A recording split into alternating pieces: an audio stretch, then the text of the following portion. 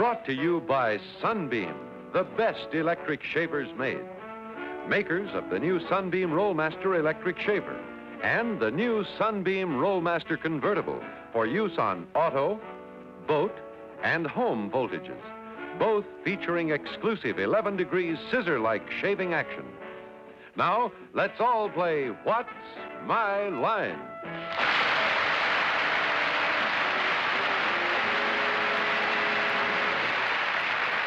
And now let's meet our award-winning panel of What's My Line. First, the popular columnist whose voice of Broadway appears in papers coast to coast, Miss Dorothy Kilgallen.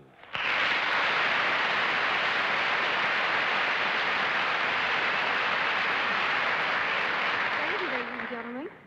When Arlene Francis does a play called Amphitryon 38 in the summer theaters this season, she will be very, very fortunate to have a brilliant director, her husband, Martin Gabel.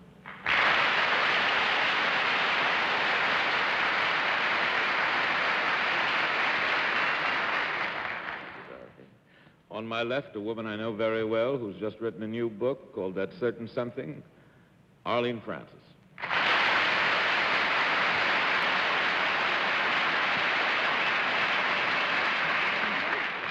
And now the publisher of the Random House American College Dictionary, that wonderful dictionary where John learns all those confusing words, Mr. Bennett, Cerf.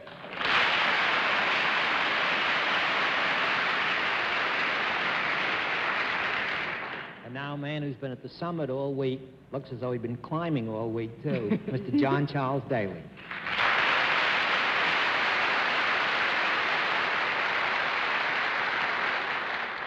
Good evening, ladies and gentlemen, and welcome to What's My Line. It's nice to have Mr. Gabel back with us.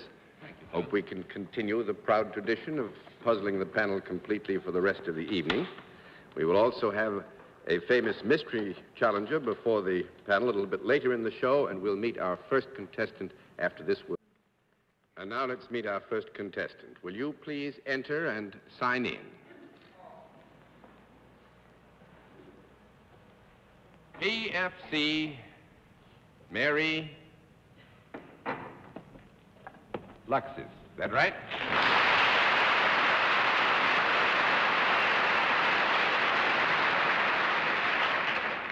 I have never quite known what protocol was it. Do I call you Private or Miss or Mrs.? You may call me Private. Private? Would it be Miss or Mrs. in private life? Miss. Miss. Yes, Private Miss. How'd that be? No, can't do that. Where are you from, Miss? I'm from Lawrence, Massachusetts. Lawrence, Massachusetts. Well, it's nice to have you with us. May I present our panel, Private Luxus? Will you join me over here, please? You know how we keep score on What's My Line? Yes, I do. In that event, we'll let the audience in the theater and folks who are watching at home know exactly what your line is.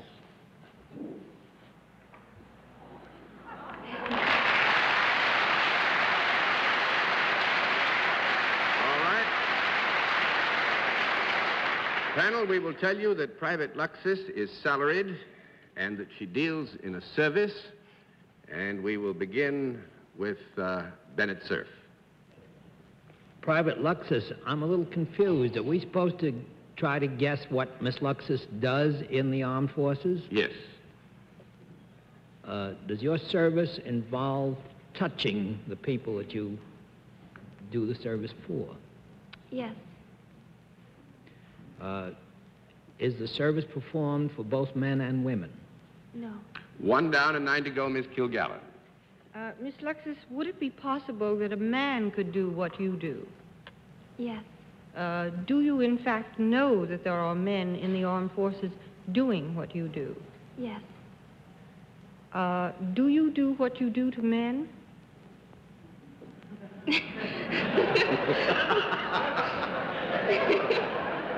In the line of duty, of course. Yes. And it's necessary for you to touch them. Yes. Do you also speak to them? Yes. Do you touch them above the waist? Yes. Do you, as a result of this touching, are they given something? Small conference.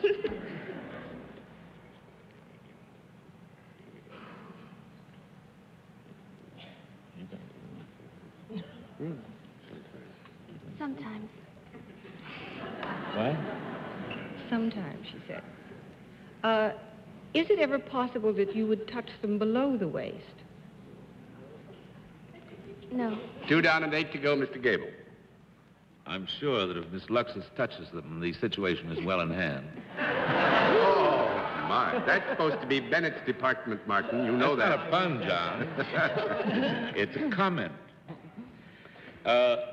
Does your immediate superior in your branch of the service, does he require a college degree for what he does? No. Just a moment, please. Got to have a small conference. I think she's a nurse. She might not just... I'm sorry, that would be yes. I can't hear you. That would be yes. We've considered this matter. We want to be very fair, Martin, so we'll change the answer to Is yes. there anything about your touching these men that improves their health in any way? Yes, it would. Would it be in the largest sense even considered medical, the service you perform? Yes. Could you, in the loosest description of your duties, be called a nurse? Well, with that qualification that you put down, I think we would agree that some might, under misapprehension, so consider. There are no loose nurses in the Army.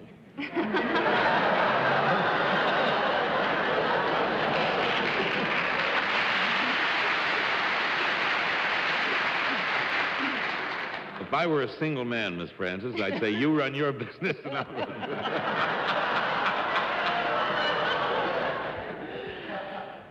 Could your service be called a therapy in any way?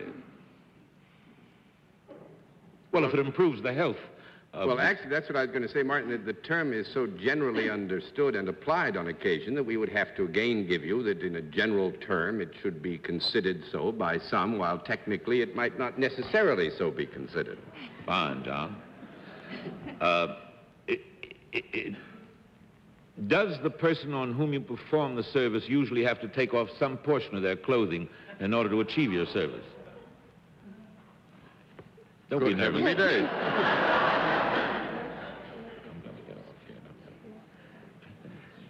We turn here upon the actual fact of need, and since the necessity is not there, you get a no. That's 3 down and 7 to go, Miss Francis. John, I take that as a bias. Probably takes off his hat. Do you work at all in the area of the head? Yes, I do. Could your work in any way be considered dental? Yes, it is. Well, are you a dentist of some kind, like an assistant, like you might brush the teeth or... Well, I think probably we'll flip all the cards anyway, but I think we've got to agree.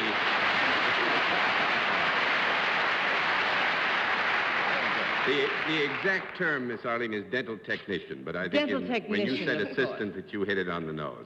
Not only that, and I think this is readily understandable, but Private Luxus is Queen of Armed Forces Week for the Army, which, as you know, this past week has been Armed Forces Even more Week. fun than being a dental technician. Well, I'm thinking of having some... One, I'm thinking of going to West Point, which is where Private Luxus is presently stationed. 2, I'm thinking of having some trouble with my teeth. That's what I'm thinking of. You were wonderful. Thank you very much, and you're a credit to the fine service here.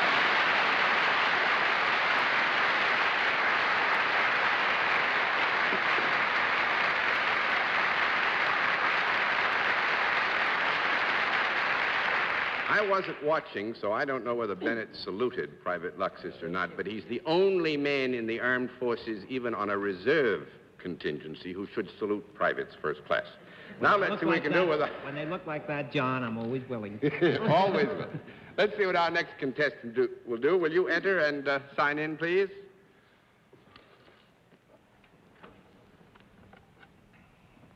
John?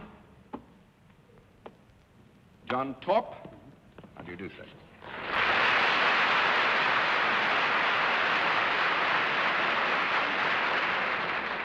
I had to ask you to come over this way because otherwise the camera's way out there and they wouldn't be able to get both of us, and then I would be concerned that they'd get you and I wouldn't be in it, you see. All right. Where are you from, sir? Cliffside Park, formerly Denmark.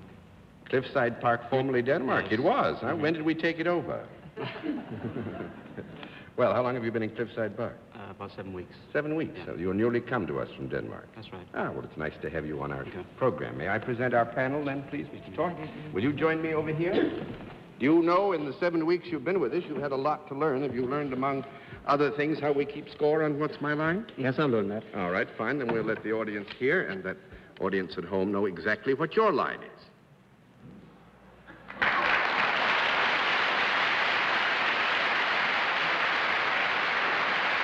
All right, panel. Mr. Torp is self-employed, and he deals in a service. And let's begin the general questioning with Arlene Francis. Mr. Torp, are your services for both men and women? Yes. Do they come to you for your service? Yes. And are they better as a result of your service? Are they better off? In a way. You're very kind. Do you talk to them rather than do something for them? Do you talk to them rather than do something for them? Physically. Well, I would say here, let me have...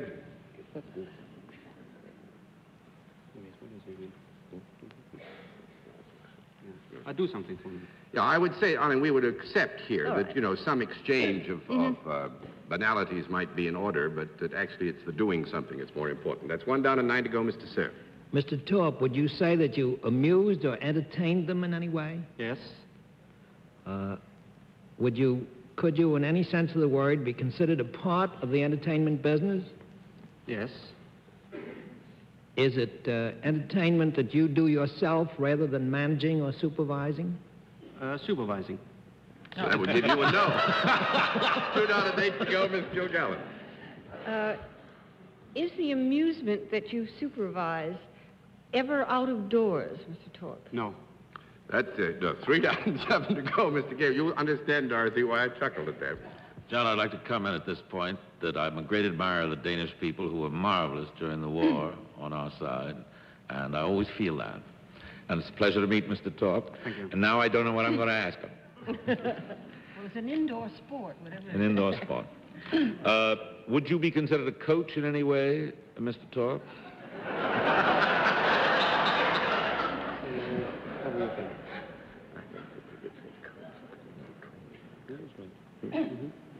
Say no. Yeah, I think No. No. Actually, this is probably a matter of semantics, but I think we have to give you a no. That's Right. 4 down and 6 to go, Miss Francis. Do you do any training of any kind, Mr. Torp? Yes. Do you train people rather than animals?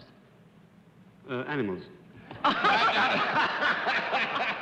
down and 5 to go, Mr. Cerf. Mr. Torp, are the animals that you train four-legged animals? No. That makes it 6 down and 4 to go, Miss Kilgallen. Not four-legged. They're not four-legged? Now, we've had a lot of trouble with John about simians. May I assume that they are not in the simian family? Yes. Well, have they fewer than 4 legs? No. That makes it 7 down and 3 to go, Mr. Gabel. I have to have a recap here, John. Oh. They are not four-legged animals, but they do not have fewer than 4 legs, therefore they have more. That's right. Have they more? Think of another question. There are, okay. They have more than 4 legs. Maybe. They're animals. No, they have more than 4. He's offered a great deal of information, Mr. Torp. Yes. You better ask him directly, however. Bug man. I think it's An only animal. fair if I interject something here so that you're not too far misled. Remember, the question establishing the character of the trainees here was in the general sense of animal or human. And the answer was yes to animal. That's right. What was the answer to 2 legs? No. More than 4.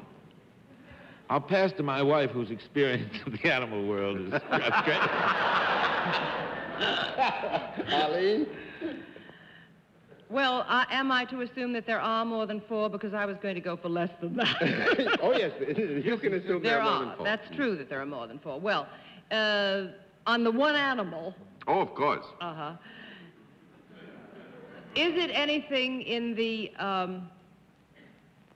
insect or bug family? Yes. Would it be an animal that has many, many legs, like a caterpillar or a centipede or a tarantula or a spider? Or... Feel better now? Are those animals, John? 8 down. Well, what are they going to be? They're not human. I said that insects. I said initially that the question put first was on the very general category of animal or human. Now, we obviously had to give you one or the other. Now we have refined the whole... Non-human. The non-human. We've refined the non-human. Did you have a thought, Mr. Cerf? I think it's your turn.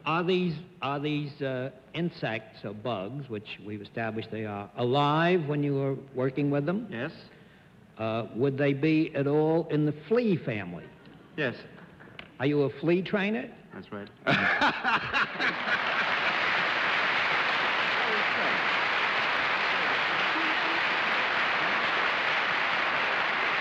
Actually, Mr. Torp runs a flea circus, and his mother, if I remember correctly, runs one of the other... There are only 4 in the world. There's only 4 in the world, yes. Your mother runs one in Copenhagen. That's right. Do you say Copenhagen or Copenhagen? Copenhagen. And Copenhagen is incorrect or just not liked? Well, it's Germans usually pronounce it. Oh, I see. But the Danish pronunciation is Copenhagen. Mm-hmm. And he is now at Palisades Park over here in New Jersey. Mr. Torp, did you bring any of your actors with you? Yes, I have them all here. You've got them all here? Yes. Got them on you? No, they're all under control. They're harnessed. Now, if I was Bennett, I'd start frantically scratching myself, but I'm not Bennett, so there you are. We had a lot of fun, Mr. Torp. Thank you very much for being our guest, and I hope you have a long and enjoyable stay.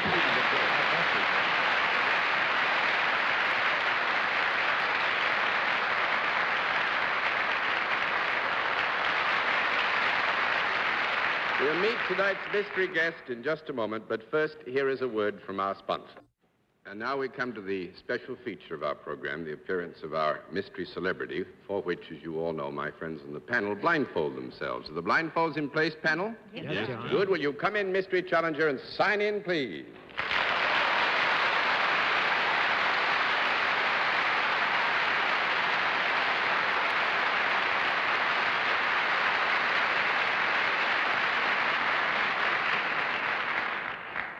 As you know, panel, in the case of the mystery challenger, we go to a different form of questioning. You ask one question at a time in turn, moving clockwise. We'll begin with Dorothy Kilgallen. Have you ever made a log-playing record? Have you ever made a long-playing record? Mm-hmm. That's no. Mr. Gabel? Are you in the theatrical business? Yes.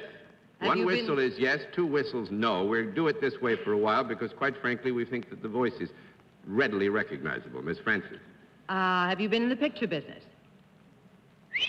Yes. Mr. Cerf? Are you a man? That's 2 down and 8 to go. Miss that a no, Kilgallen? John? That was no. Mm-hmm. Oh, so it's a lady who... Are you best known for your work in movies that are not musical? Mr. Gabel? Is that yes? That was yes. 1 is Have you a yes, 2 picture no. now playing or about to open on Broadway? That's no. 3 down and 7 to go, Miss Francis. Do you usually play dramatic roles? Yes. Mr. Cerf? Are you married to Dick Powell?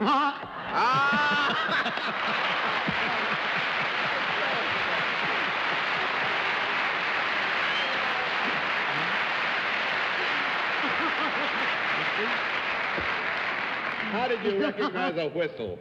I knew she was in town. I knew she was in town, too, but it didn't help. Well, this is one thing. Miss June, bless her, she's just Bennett and Dorothy and Arlene and Martin will know my voice right away. So we get this whole whistle business up, and it hasn't done a bit of good. Not a bit. Hasn't done a bit of good. Yes, Dorothy. I must tell you, Dick and I were in Morocco the other night, and I said, oh, isn't that a pretty dress? And then I said, isn't that a beautiful figure? And I looked and I said, it's June Allyson. I wasn't paying any attention to you were so sweet. You know, June, what this proves, if you love a person, you know their whistle as well as their voice. I know. I saw a picture before I went to the summit in Paris of two remarkably handsome children. Did you bring them to New York with you? Only Pam. Richard and I brought Pam for about 4 days, and she flew home with Daddy. Pamela's gone back home, too? Oh, yes. Ricky didn't get to come? No, New York isn't ready for him. Not quite ready for him yet? No. I'm disappointed, miss. I thought we were going to tie them in knots. Are you shooting any of your television series here? No, I'm not. The June Allyson show on CBS. Yes. Yes, better be. I'm in trouble. Channel 2. Monday nights. Yes. 10:30. Yes. Yes, and a good show it is, too. Thank you. It's a good show. Such a pretty girl. You know, every once in a while I get lyric about gals, and this is one of them. She's as pretty as a picture and as cute as a button and as nice as they ever made the fair sex. Oh, I'm getting misty. Ah! Thank you for coming to see us, honey. I'm sorry we didn't Very give him more trouble. Wonderful to see you.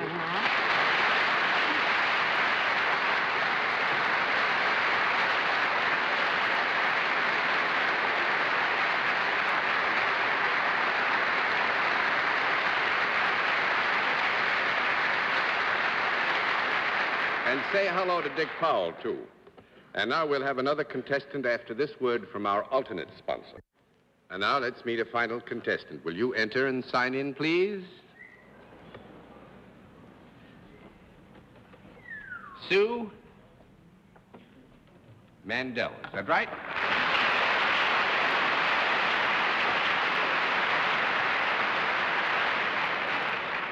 Is it Miss or Mrs.? Miss, sir. It's Miss. Miss, sir? Miss, sir. Miss, sir. Where are you from? Union, New Jersey. Union, New Jersey. That's right across the river. That's right. Well, right across the stage is our panel. May I present our panel? How do you do? Will you join me over here, please, Miss Mandel? You know how we keep score? I certainly do. All right. We'll tell the folks in the audience here and those at home what your line is.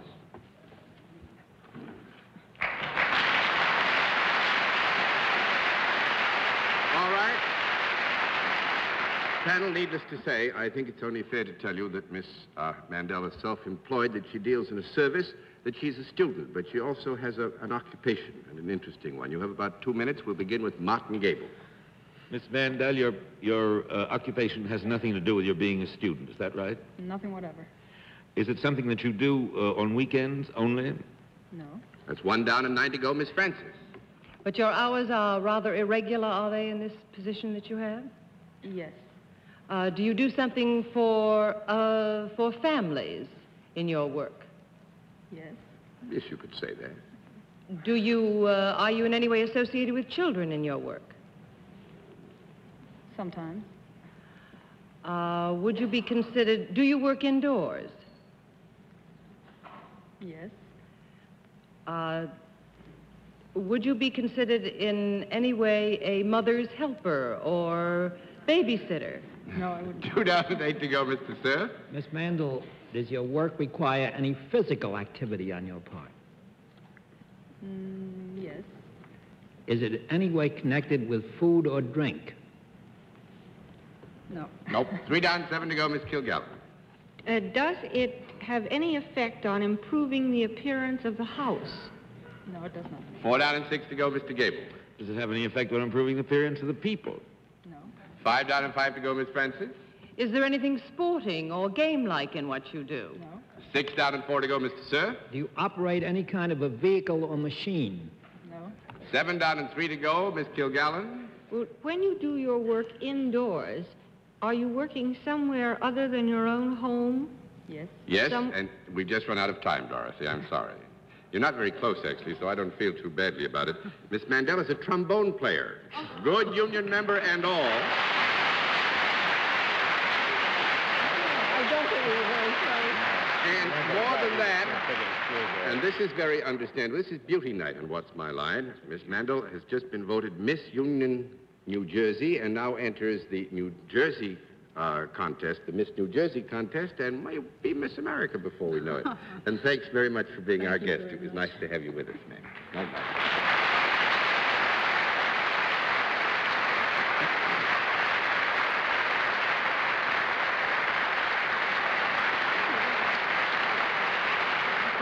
We're a wee bit late, so I will just say good night to Miss Dorothy Kilgallen. Good night, John. Did you say good night, John? Mm-hmm, Oh, yep. good night, John. Good night, Martin. Good night, Dorothy. Arlene. You Eventually. know. Good night, Bennett. Want to hear about the summit later, John? Yes, sir. Yes, sir, Mr. Cerf, sir. Yes, sir. And thank you, ladies and gentlemen, for being with us on What's My Line?